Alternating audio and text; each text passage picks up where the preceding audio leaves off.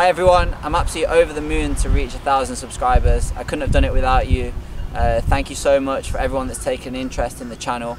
I'm so happy that people are relating to my journey, and a lot of people have been asking on the channel about my journey and my story and our story as to how we've got here. I've got my wife Louise with me and Leo, and kind of just want to give you an insight into our journey and how we came over to the States and what we've been through to get over here. Can you give us a few words, talk to us a little bit about the inspiration behind the YouTube channel, the time that you're putting into it? You know, obviously there's a lot of benefits to it, and it's a unique perspective for some people. So can you give us kind of how the idea started and where you're seeing things as they stand now? Yeah, so I kind of had a hobby of just looking at YouTube videos, you know, whether it's watching football games, whether it's highlights of certain players, motivational videos, fitness videos.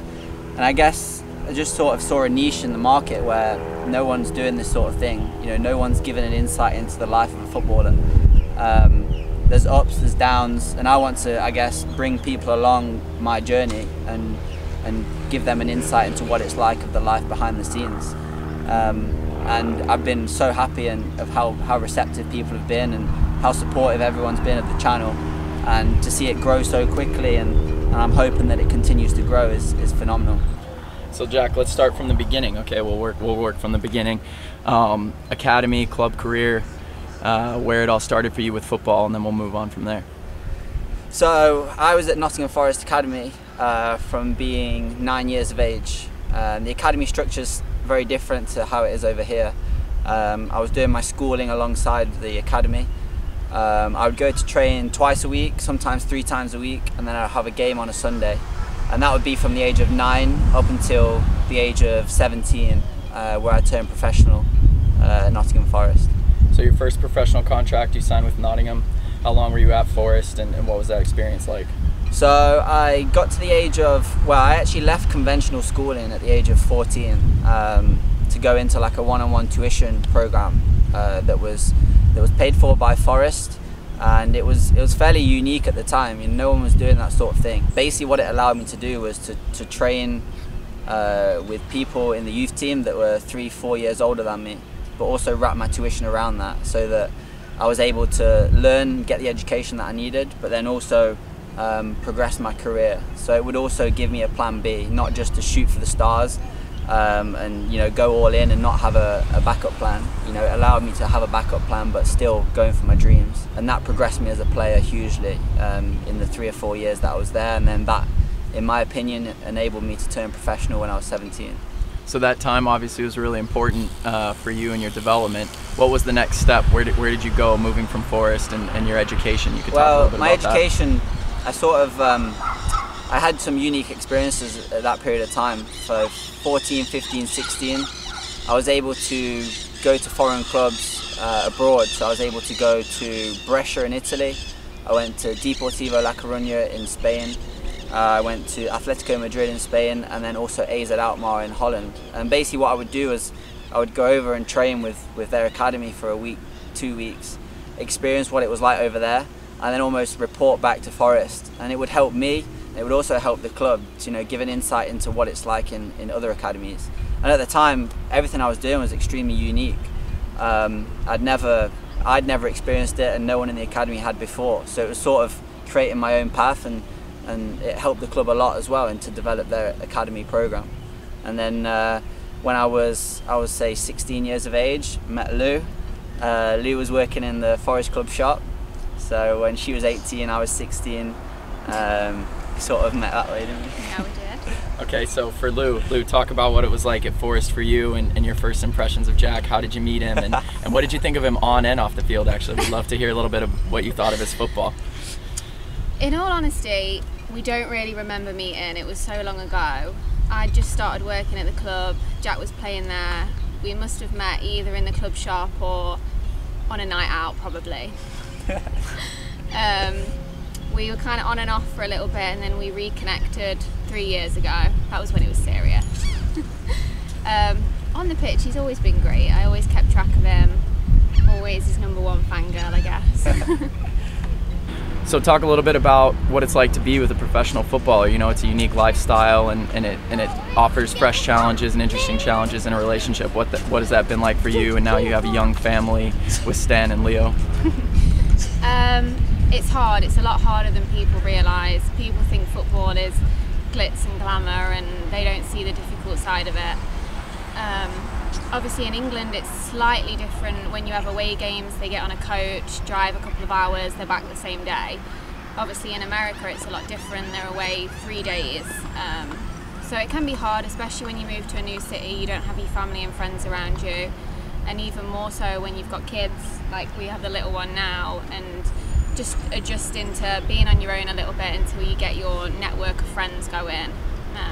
It can be tough, but at the same time it's exciting going to new cities all the time. It's exciting to watch him go and live his dream, really. What led to your departure, and how all that kind of came about? So we had a fantastic youth team there. So I was there from 9, turned professional at 17, and we had a fantastic youth team there. We had a great youth cup run, and there were some fantastic players in that group. So I was lucky to play and be around and immersed in an environment where it was quality players, quality coaching, and you were really taught the game from a young age very well. The sad thing was with the club was that it was like a revolving door for managers. You know, we had something like 8 managers in 3 years, and I guess that was extremely difficult as a young player to come through. You know, you try and impress as much as you can, and then as soon as the manager gets sacked, it's almost like you fall to the bottom of the ladder again.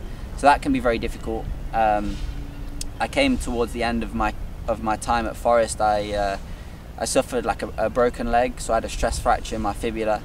I was at a period of time where Stuart Pearce was the manager, the legend that was the player at Forest, and he came in as manager, and I impressed. I did very well whilst he was there, and then unfortunately, you know, part of the downsides of football, it comes with the territory, is you get a bad injury and it can set you back. Had some complications with the injury, and I was out for maybe 5 months. In that period of time, Stuart Pearce got sacked and a new manager came in, and I guess they weren't fully aware of, they didn't know me as a player. I never worked with them before, and I suppose it was a decision that they make that they don't give me a contract. At the time it was heartbreaking, because it was a club that I'd been involved in from 9 years of age, and all I wanted to do was play for Nottingham Forest and come through the first team and wanted to be club captain, all these dreams and aspirations. And I guess when it comes to an end so abruptly, it's like, what do you do? And I think that was the catalyst that meant that I wanted to do something completely unique. And I guess that's where my grandparents come in Arizona.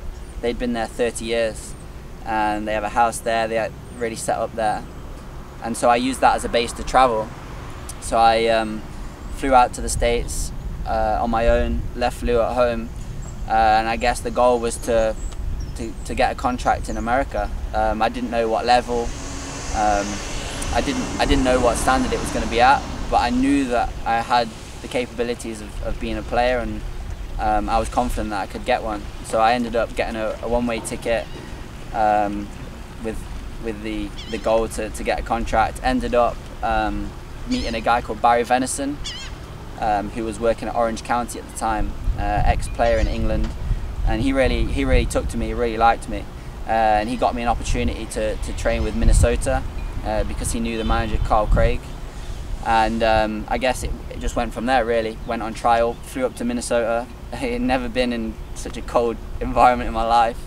Everything was new. That was extremely difficult for us. You know, it was, we'd been together probably a year and a half at the time, so it was a big jump for us to sort of come apart, and for me to go on and try and get a contract and sort of go into the unknown. And I guess I impressed, did well, got a contract at Minnesota, and the rest is history. So as an international player, obviously there's different rules and regulations every country you go. Could you touch on a little bit what it's like being an international player in America, the number of spots teams are allowed to have, and how that's affected your career? Yeah, so when I came out to Minnesota, obviously I was completely unaware of any rules, you know, regarding MLS, regarding international roster spots, and it was sort of just something that had to be explained to me. I had no idea of any of these rules, and so to find out that you're restricted to 7 spots per squad is extremely difficult, you know, because you've gone from a wide spectrum of trying to get in a roster of maybe 25 to now only narrowed down to 7. Then you have to sort of be better than, you know, to get into that small number of players, you have to be better than other people. And I guess because there's less spots, there's more competition. I think Minnesota was difficult because I came into it halfway through the season, maybe like a third of the way through the season, and the club knew they were going to MLS already, and so it was difficult because the club wasn't necessarily stable. Even though it had stability higher up, it didn't have stability where it was in the NASL. And so I guess for a player to try and get into the MLS as an international, especially at the age of, I don't know, 20, 21, 22 at the time, is difficult. So that's why I was not given a contract by Minnesota to go into the MLS, which I understood at the time. I didn't necessarily expect to. I just wanted to try and perform, to try and get a contract elsewhere. And that's when Jacksonville came calling, and again, the season that I had last year and winning Young Player of the Year is sort of set me up. So talk to us a little bit about, you know, Jack had a great season in Jacksonville, and you guys had some time there, and then you've transitioned to the Rowdies. You know, it's no secret things got a little bit complicated in that time. Can you give us from your perspective? You know, it puts strain on a relationship, but you can talk even a little bit about how it brought you guys closer even. Yeah, so we loved last year in Jacksonville. Jack had a great year for his career. We made some really good friends. The club were really good to us. Yeah, it was great. We really loved it. Things towards the end of the year and the start of this year got quite messy, as a lot of people know, with the league and the club, but it happens. But we believe everything happens for a reason, and we ended up moving down to Tampa for him for a permanent deal. And I mean, we love it even more here. You can't not love it here. Yeah, I think as well the difficulty that there is for Lou's perspective as well is that ever since we've come to the States, when I signed for Minnesota, it was we moved to Jacksonville, and then we moved again down to Tampa. You know, every year we've moved cities, and that can be quite difficult as well. You know, experiencing a new city, especially without friends. You know, you're exploring, and I guess it brings our relationship closer and stronger because we rely on each other, and it gets tough because you feel alone, like it's just you two. But then you meet new people every year. You meet incredible people that you don't realise that they become lifelong friends. And this city and this club, the Rowdies, has been absolutely phenomenal with us, and they've really understood our story and really understood where we want to go and our aspirations. And talk about being new parents for the first time. I mean, that's obviously, it's hard to put in words, but yeah, maybe we go to Lou for it a little bit. What it's like to be a first-time mother, a first-time father, especially in another country. Scary. Scary for the fact that I think we were probably under a lot of stress. I think that was probably one of the main reasons he came early.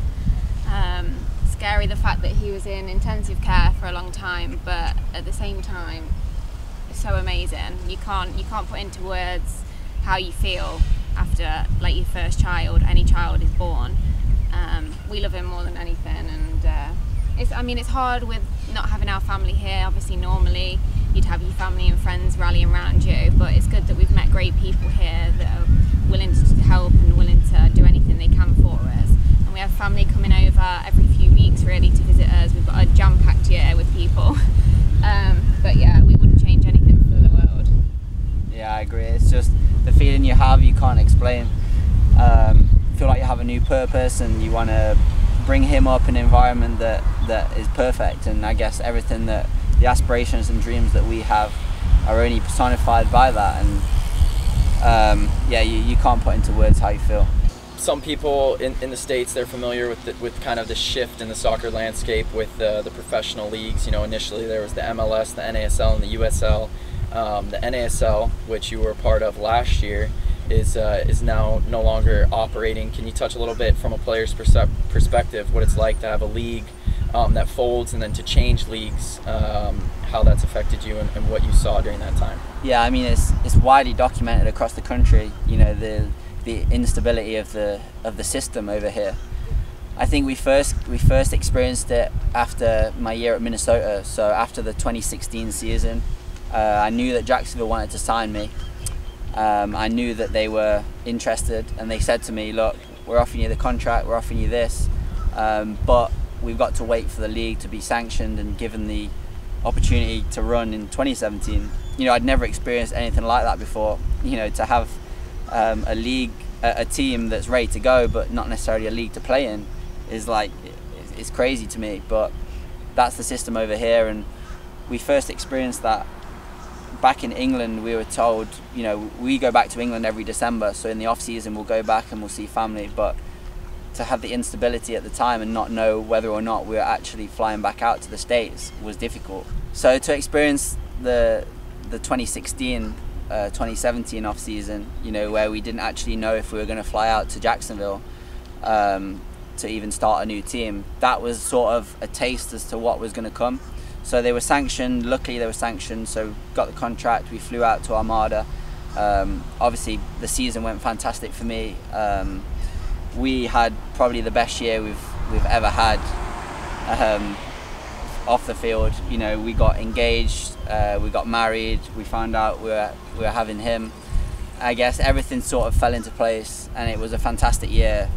I'd say it was the best year of my life. And to then experience another situation which was 10 times worse, 10 times more severe for us.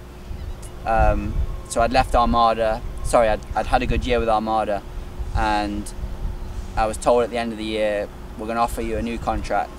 We're going to offer you a 3-year contract, give you stability, we're going to give you the green card, we'll just get that process started. But again, we've got to wait for the league. This time it was more severe because Lou was 6-7 months pregnant at the time. So we went back to England, and again, we didn't know what was going to happen. We had apartments set up, ready to go to move in. Everything was sort of up in the air, but it was different to last time because this time off the field, there's way more severity in our situation. We were told, still fly out to Jacksonville. Let's go as if the league's happening.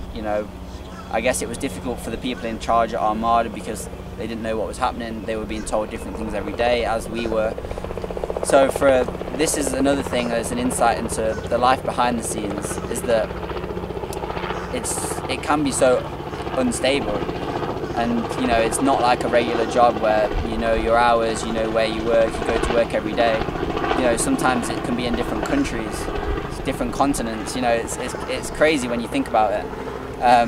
But I guess that's where I respect Lou so much, for the fact that she supports everything I do and everywhere we go, and it changes every year. And luckily for us, things have got better every single year and things have worked out, but it was an incredibly stressful period of time. I think that's probably the hardest thing we've ever been through, is having a nice time back in England for Christmas with the family, kind of being excited for the next year and next season, and then to come back and everything be up in the air, and all of a sudden you have no idea where Jack's going to play, where we're going to live, where we're going to have our baby. It was a really tough time for us. So it came to January time, and we flew back out to Jacksonville to try and get the situation sorted and to try and resolve what was going on as much as we could from a player's point of view. So flew out, and at the time Lou was 7 months pregnant. She was 2 months away from giving birth, and so it got to the point where I rang the technical director of Armada and I said, you need to tell me what's happening because it's getting serious for us. We're due to move into a new apartment in Jacksonville. We've got a year lease on it. Yes, I've got the 3-year contract and the stability of the money, but at the same time I want to further my career and I want to keep it on the same path from having such a good year the year before. And so he told me, well, we don't know what's happening, I wouldn't move into your apartment. And I guess as soon as he told me that, it was sort of alarm bells were going off in my head, and I knew that I had to get a change. So I spoke to my agent at the time and said, I need something different. I need either a move completely or a loan. I knew that because I had the green card in the contract that it would be difficult to replicate that elsewhere.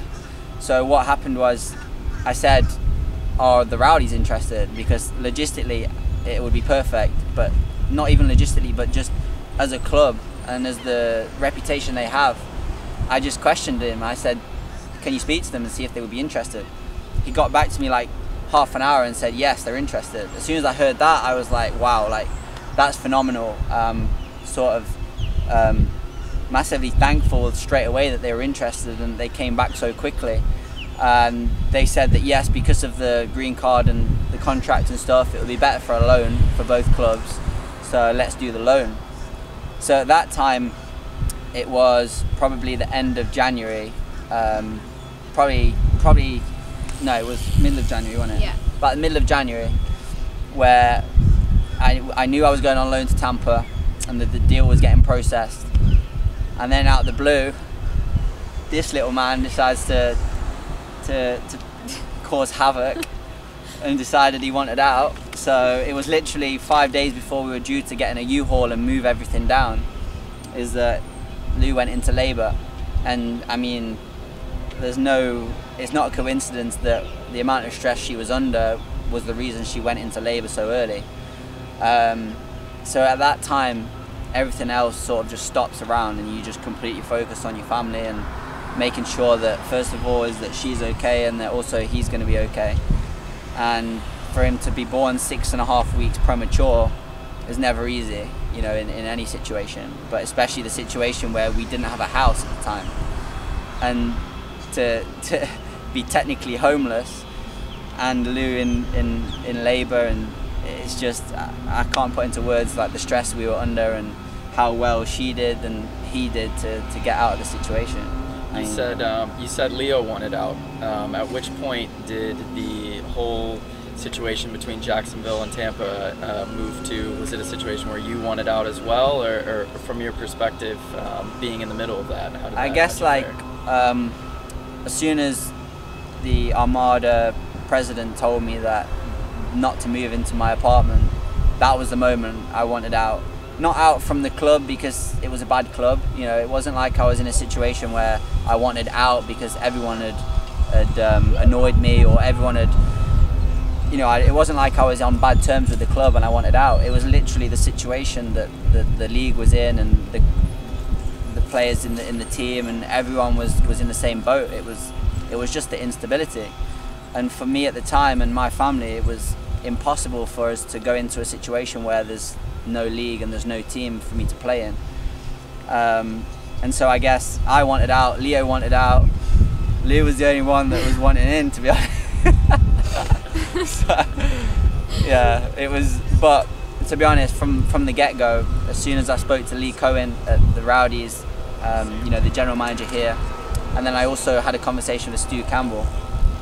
From the moment I spoke to them, they've been nothing but supportive. You know, they said to me, take as long as you need. We know that he's premature. We know he's in the hospital. Don't rush to come down. Like, we're starting pre-season February the 1st, but don't come down. You know, we want you to stay up there and look after your family. And for me, that was just a quick insight as to what it's like in this club. You know, to have such nice people really working in the club, and understanding people in a sport and a scenario that can be extremely ruthless. To have that and to have people looking after you was exactly what we needed at that point. So obviously you came over from the UK.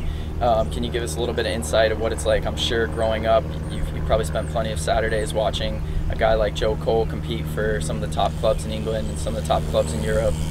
What's it like to share a locker room with a guy like him or a guy like Neil Collins, who've kind of come over from the UK and blazed a little bit of a trail for you guys to follow behind? It's very surreal. Like it's surreal to be in the same dressing room as them. You know, someone like Joe, who I watched at the World Cup, his goal against Sweden. I was in my living room in England celebrating with my family that goal. I was probably only 10, 12 years of age. Sorry to make Joe feel old, but yeah, it's incredible. It's really surreal, and ever since I've come through the door, and with Lou as well, they've been so welcoming. You know, as experienced players, they've welcomed us in as a family. They've welcomed me as a player, and I guess the reason that I find myself in a good position in the team and playing well is that reason really, because people have welcomed me and I guess made me feel at ease, and that's allowed me to perform, and to have players like that in the locker room is fantastic.